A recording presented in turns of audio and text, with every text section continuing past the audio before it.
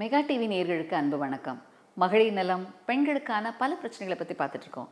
இன்று பெண்கள் பலரும் எதிர்நோக்கிற, குறிப்பாக ஒரு இள வயது பெண்கள் பலருக்கும் இருக்கிற ஒரு சந்தேகம், ப்ரொலாக்டின் அப்படின்ற ஹார்மோன்.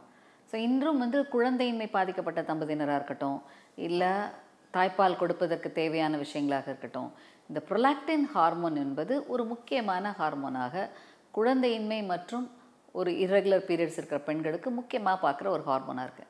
இந்த ப்ரொலாக்டின் ஹார்மோன் எங்கேருந்து வருகிறது? இந்த ப்ரொலாக்டின் ஹார்மோன் என்பது ஒவ்வொரு பெண்ணுக்கும் பிட்யூட்டரியிலிருந்து சுரக்கிற ஒரு ஹார்மோன். இந்த ப்ரொலாக்டின் ஹார்மோன் எதெல்லாம் செய்யுது அப்படின்னா, இதுக்கு முக்கியமான ஒரு விஷயம் தாய்ப்பால் சுரப்பு. இந்த மேமரி கிளான்ஸில் இருக்கிற லாக்டிஃபரஸ் டக்ட்ஸ், அந்த அந்த பால் சுரக்கிற சுரப்பிகளில் உள்ள ஃபேட் மெட்டபாலிசத்தை சரிப்படுத்தி பால் உற்பத்தி திறன் அதிகரிப்பதற்கு இந்த ப்ரொலாக்டின் ஒரு முக்கியமான ஹார்மோன் ஆகும். ஸோ இந்த ப்ரொலாக்டின் ஹார்மோன் பெண்ணுடைய ஒரு பருவமடைந்த நாளிலிருந்து நம்ம இந்த பிட்யூட்டரியிலேருந்து நம்மளோட ஃபர்டிலிட்டி ஹார்மோன் FSH, LSன்னு சொல்கிற ஃபர்டிலிட்டி ஹார்மோன்ஸ்லாம் முட்டைகள் வளர்ச்சியை தூண்டுற மாதிரி இந்த ப்ரொலாக்டின் ஹார்மோனும் பிட்யூட்டரியிலேருந்து வருது. ஸோ இந்த ப்ரொலாக்டின் ஹார்மோன் நிறைய பேர் என்ற குழந்தைமை பாதித்தவங்க இந்த ப்ரொலாக்டின் ஹார்மோன் கொஞ்சம் ஹை ஆயிடுச்சு, லோ ஆயிடுச்சு, இதில் ஏதாவது ப்ராப்ளம் இருக்கா அப்படின்னு கேட்குற பெண்களின் எண்ணிக்கை அதிகம். இந்த ப்ரொலாக்டின் ஹார்மோன் குறைவு அதிகம், இது எதை குறிக்கிறது, இதனால் ஏற்படுற பாதிப்புகள் என்ன என்பதை பற்றி இந்த நிகழ்ச்சியில் பார்க்கலாம். இந்த ப்ரொலாக்டின் ஹார்மோனில் ஒரே ஒரு விஷயம் தான், ப்ரொலாக்டின் குறைவுன்றது கிடையாது, ப்ரொலாக்டின் அதிகமாகுவது, ஹைப்பர் ப்ரொலாக்டினிமியா. நார்மலாக இந்த ப்ரொலாக்டின் சுரப்பு என்பது இந்த பிட்யூட்டரி கிளாண்ட்லேருந்து ரிலீஸ் ஆகிற ஒரு ஹார்மோன். இந்த ப்ரொலாக்டின் ஹார்மோன் பொதுவாக ஒரு 20 to 30 நானோ மைக்ரோ மோல் சொல்லுவோம், அந்த லெவலில் ரத்தத்தில் இருக்கும். இது சில நேரங்களில் இயற்கையாகவே அதிகமாகும். உதாரணத்துக்கு நைட்டு ராத்திரி 12 மணிலேருந்து காலையில் 7 மணி வரைக்கும் இதோட சுரப்பு அதிகமாக இருக்கும். அதே மாதிரி எந்தவித ஸ்ட்ரெஸ், ஒரு இமோஷனல் ஸ்ட்ரெஸ், கோபப்படுறது, ஒரு செக்ஸ் உணர்ச்சிகள் வருவது, கணவன் தாம்பத்தியம் இருப்பது மற்றும் உணர்வுபூர்வமான ஒரு அதிர்ச்சி மற்றும் நல்ல எக்ஸசைஸ், இந்த மாதிரி கண்டிஷன்ஸ்லாம் இயற்கையாகவே இந்த ப்ரொலாக்டின் அதிகமாகும். ஸோ அதனால தான் ப்ரொலாக்டின் இந்த குழந்தையின்மைக்கு ஒரு முக்கியமான ஹார்மோனாக கருதுறதுனால பல நேரங்களில் இந்த ப்ரொலாக்டினை காலையில் வெறும் வயத்தில் எந்தவித ஸ்டிமுலேஷனும் இல்லாமல் எடுக்கும் போது இதோட லெவல் கரெக்டாக இருக்கும். சில நேரம் நீங்கள் ஒரு எக்ஸசைஸ் பண்ணிவிட்டு இந்த ப்ரொலாக்டின் எடுத்திங்கன்னா இதோட லெவல் கூட இருக்கும். ஸோ இது பார்த்தா ப்ரொலாக்டின் அதிகமாகிடுச்சா என்ற தோற்றத்தை உருவாக்கும். ஸோ கண்டிப்பாக காலையில் வெறும் வயத்தில் எந்தவித எக்ஸசைஸ் உடற்பயிற்சியும் இல்லாமல் ஒரு பெண் இந்த ப்ரொலாக்டின் டெஸ்ட் பண்ணணும்.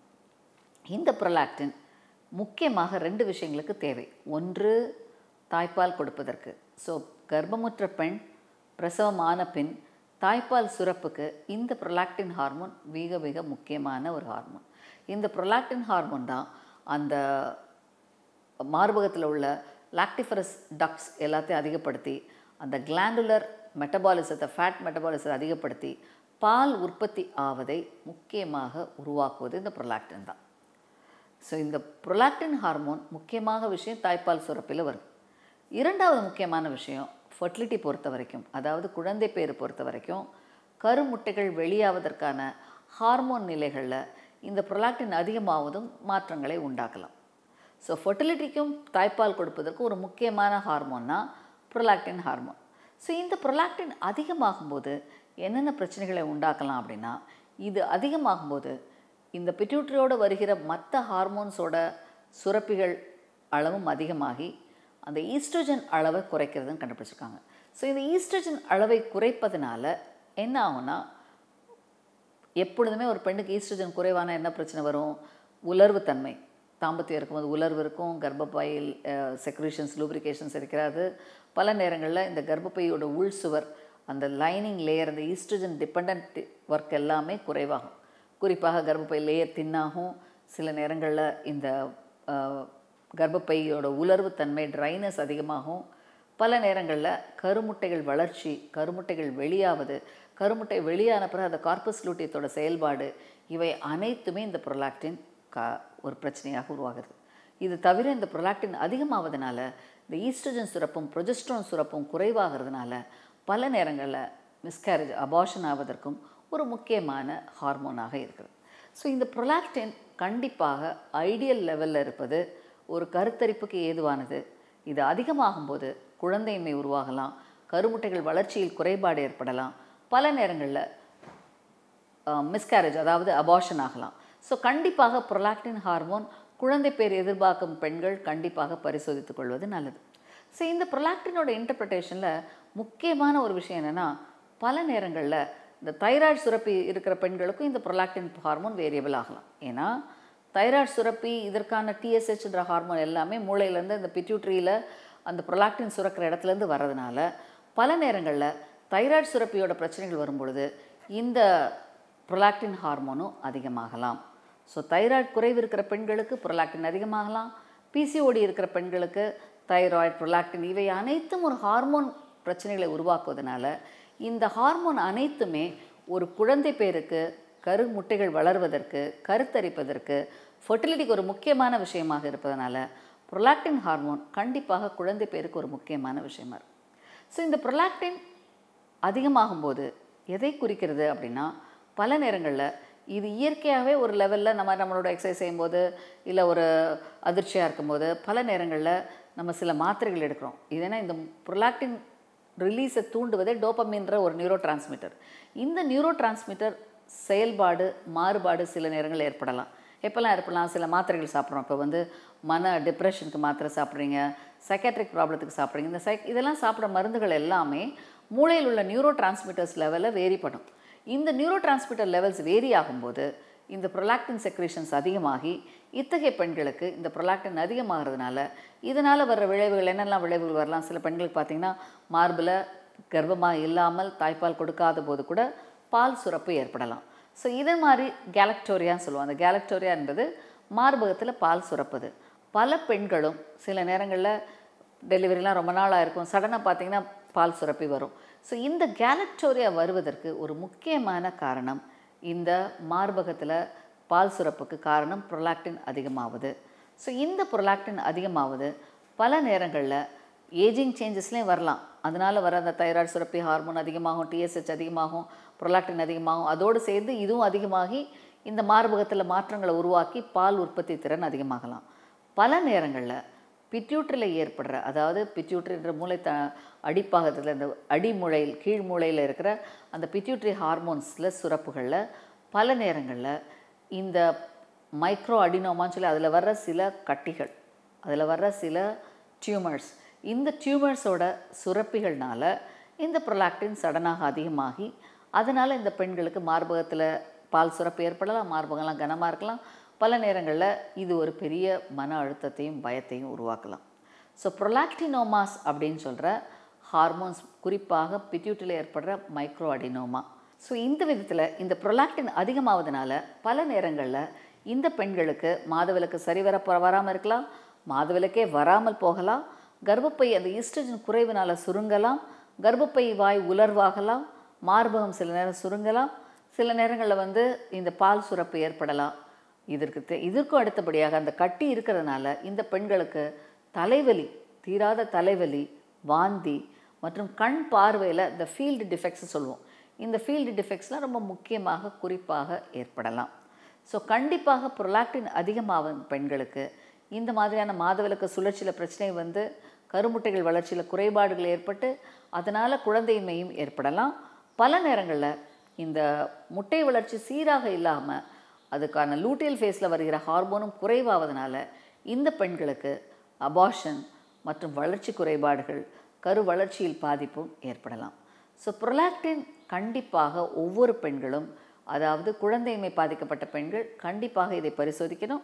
இதன் மூலமாக கருத்தரிப்பதற்கான வாய்ப்புகளும் இதை சரி செய்யும்போது கருத்தரிக்கிறதுக்கு வாய்ப்புகள் அதிகமாகும், அபார்ஷன் ஆவதையும் குறைக்கலாம்.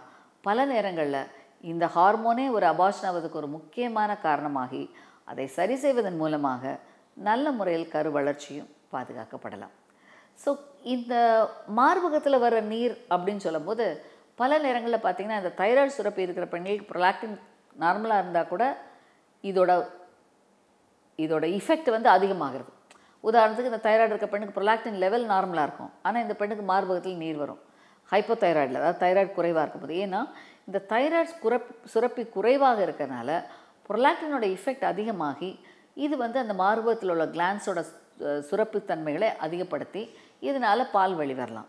ஸோ கண்டிப்பாக கேலக்டோரியா, அதாவது மார்பகத்தில் நீரோ அல்லது தாய்ப்பால் சுரப்பதோ ஒரு பெண்ணுக்கு கர்ப்பம் இல்லாத காலத்தில் தாய்ப்பால் கொடுக்காத காலத்தில் வந்தால் கண்டிப்பாக இந்த புரோலாக்டின் சம்பந்தமான பிரச்சனைகள் இருக்கிறதா, தைராய்டு சுரப்பிக்கு ஹார்மோன் பிரச்சனைகள் இருக்கிறதா, பல நேரங்களில் மூளையில் பிட்யூட்டரியில் ஏதாவது கட்டிகள் ஏற்படுகிறதா, இதனை முறையாக பரிசோதித்து சரி செய்வதன் மூலமாக இந்த பிரச்சனைகள்லேருந்து முழுமையான தீர்வு கிடைக்கும்.